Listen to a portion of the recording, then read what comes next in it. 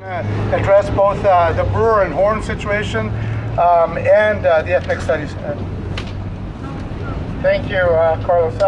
For the record, my name is Steve Gallardo, State Senator from District 13, Southwest Phoenix. And folks, real quickly, I do stand with the community of Tucson in support of the Ethnic Studies program in the city of Tucson. This is a personal attack by Attorney General Tom Horn. Since he became the state superintendent to now the Attorney General, he has had a personal attack on the education of Latinos. It has first started off with his support of the anti-bilingual education program. It has moved to his support on Senate Bill 1070 and now the Ethnic Studies program. Folks, the fact is this: we have a very successful program that statistics show that students have been very successful in their other courses when they do take this type of program. You looked at some of those folks that are product of learning about the Mexican American culture.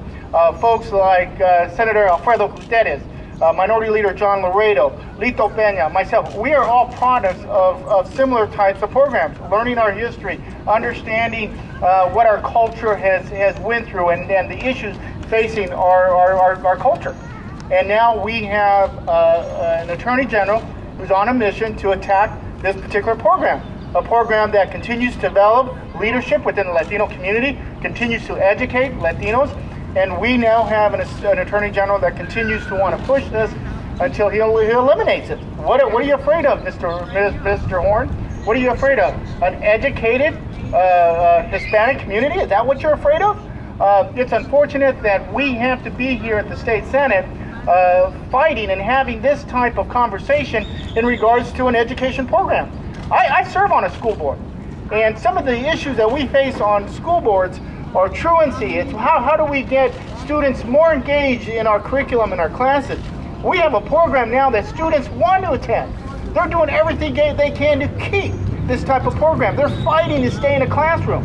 It is a total opposite in Tucson Unified School District. While other school districts are fighting truancy, we have students who are fighting to stay in a classroom and learn a particular subject. So we also call on Mr. Huppenthal to do the right thing, allow this program to continue, and I would encourage other school districts to follow the direction of Tucson Unified School District and adopt an ethnic studies program as well.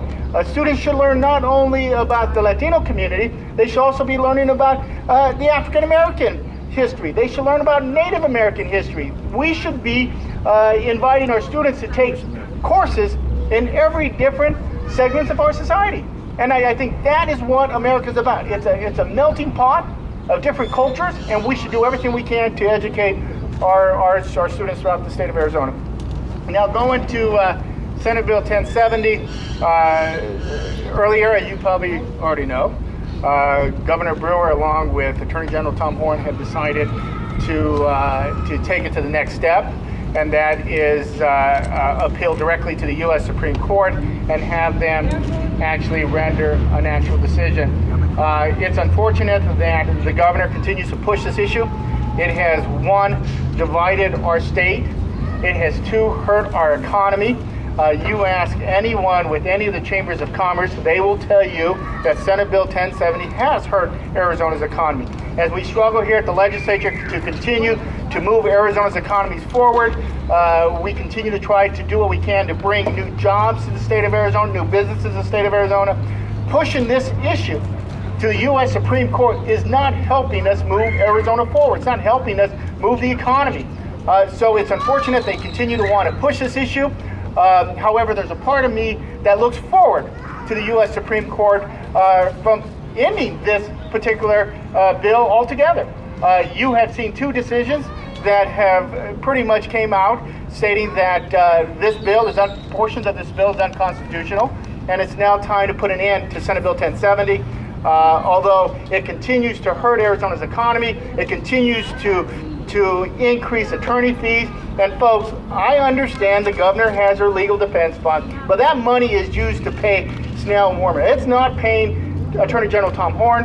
I'm not even sure who's paying Senator Russell Pierce's legal bills now that he's intervened into the mix. But there's a lot of attorneys involved, and it's costing the state a lot of money to actually defend this bill that has divided this state. It has ripped this state apart, and it continues to hurt Arizona's economy. I'm saddened to see that the governor does want to go in that direction. On the other hand, there's a part of me that says, you know what, let's put an end to this type of legislation. We have overstepped our bounds here at the state Senate by passing Senate Bill 1070. We have now moved in the territory that the federal government's responsible. If anything, this legislature and this governor, including Attorney General Tom Horne, should be standing united, Republicans and Democrats, putting pressure on our congressional delegations to finally do something. We should be putting pressure on President Obama to do something, take up their responsibility. Let's come up with a bill that deals with every aspect of illegal immigration. That's the only way we are going to solve this problem in this state and in this country. The members of this Senate and the governor of the state of Arizona cannot fix a federal problem. As much as they want to believe so, it's not. I was at a conference just this past weekend about immigration solution. It was bipartisan, and I'm not going to name out the senators, but you look at the senators and representatives that were there. They're from both sides of the aisle. And we were there talking about the impact of the immigration bills have had on Arizona and the economy, and the impact it has had on us moving Arizona forward. It was, if anything, a united voice that this is a federal issue, and the federal government needs to do something. And I would hope that the governor takes a step back, reconsiders filing with the U.S. Supreme Court, and let's do what we can to put pressure on where the pressure should be, and that's the federal government and President Obama to finally do something in terms of illegal immigration. Senator Gallardo, you said that you in some ways looked forward to this having a decision, but with the current political makeup of the Supreme Court and with recent decisions going straight down party lines, it's likely that they would rule in favor of the governor and in favor of Russell Pierce. Are you worried about that? Do you believe that will happen? No, I'm not concerned about that. I really don't. I'm not concerned that this is going to be based on party affiliation. This is going to be based on what's in the best interest of this country.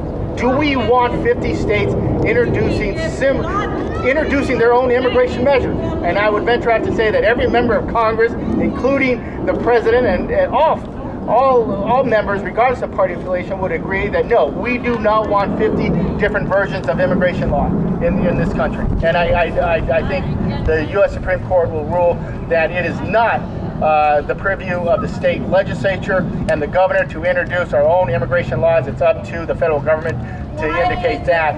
I would be very interested to see what the U.S. Supreme Court does with employer sanctions. We're still waiting a decision. We hopefully would have a decision in the next couple of months. I think that's what the legal bees are telling me, that in the next couple of months we should have a decision from the U.S. Supreme Court on Arizona's employer sanctions bill. And I think you'll find that particular bill is also struck down. Well, look, let's go back to TUSD. I found it fascinating, as somebody who knows who Lito Pena is and Alfredo Gutierrez, that somehow they managed to learn their culture without an ethnic studies program, without even going to TUSD. You're on a school board, I don't see an ethnic studies program. What's wrong with what TUSD wants to do and making it elective? What's wrong with that? It's not just taking a program similar to this. We have all taken similar programs. We all been involved in organizations to learn our culture, and that is the underlying issue. Is TUSD is teaching the students their culture, and there's nothing wrong with that. I think that develops leadership. It develops responsible leadership. It develops an education system that allows everyone to be able to be successful, and I think that's the underlying issue. I would encourage Phoenix Union to have a ethnic studies program. I would encourage Mesa Unified to have an ethnic studies program. I think that we should learn every different type of culture in this country. We should be inviting other students to be part of it. And what have you done in your own school district to institute an ethnic studies program? Cartwright Elementary? None. I really think this is something that the high school students really should be taught. I think we should be welcome in our high school systems. I really do.